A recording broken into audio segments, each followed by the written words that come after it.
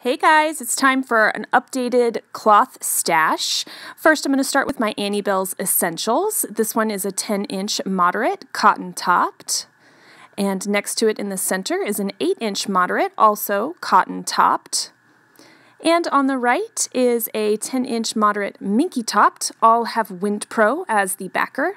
Annybell's is actually one of my absolute favorite shops. Love them. And then second up is MotherMoon Pads. This one in the center is a 12-inch heavy cotton topped.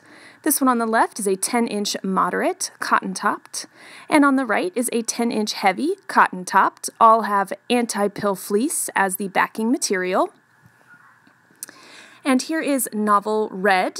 These are both 11-inch pads, crushed velvet topper. This one is a curved style heavy.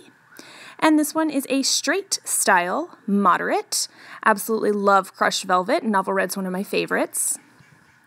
This is Handsewnbyme, a 9-inch fleece-backed, cotton-topped, exposed core pattern.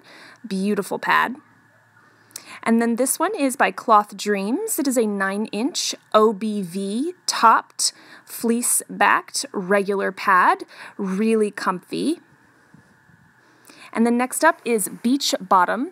This is actually one of the first shops that I ever tried. This one here is a 13.5-inch heavy pad that I use as an overnight. Absolutely love the koi fish topper. And then this one over here is a 9-inch moderate pad. And in the center, an 8-inch moderate pad. Definitely am a huge fan of Beach Bottom.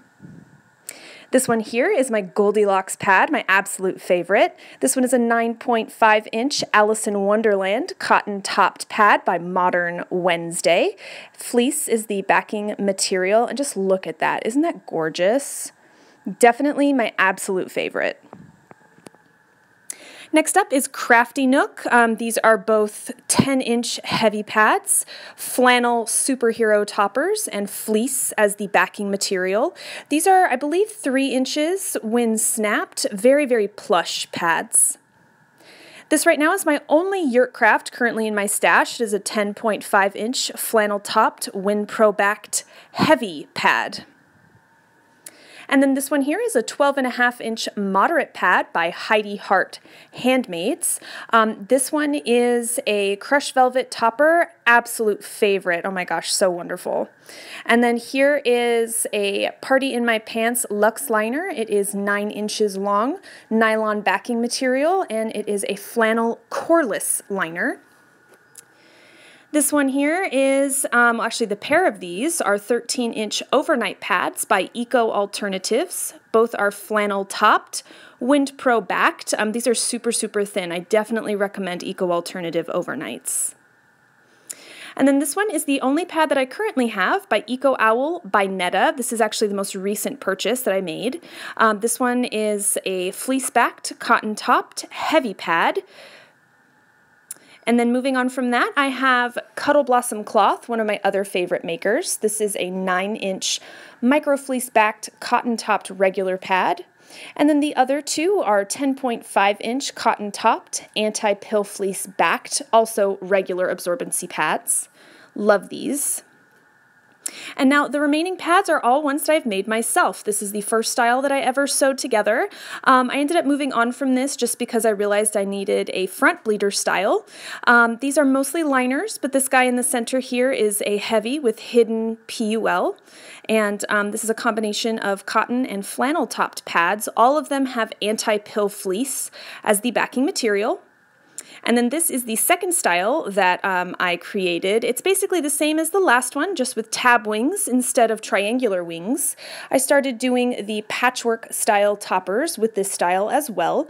These are also, again, mostly liners, but this one here is a heavy with hidden PUL. These are all cotton-topped pads, and again, with the anti-pill fleece as the backing material.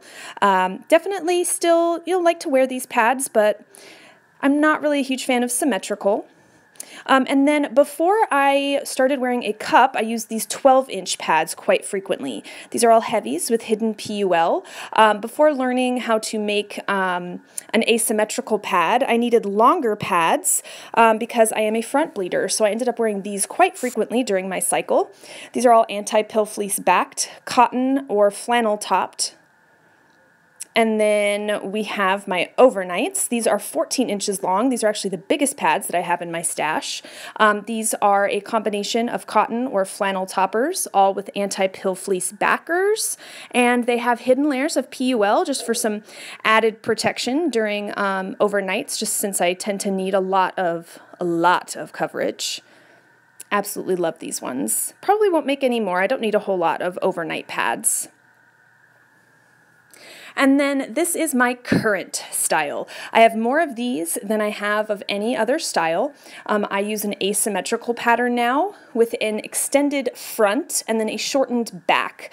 So the top part of these pads is about 2.5 inches longer than the back portion of these pads. I use tab wings.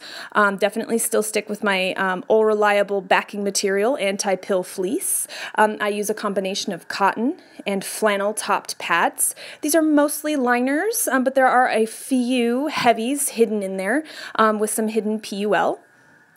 And then these are my cup accessories. I've got my 2 cup spots. I really only need these for when I'm at work.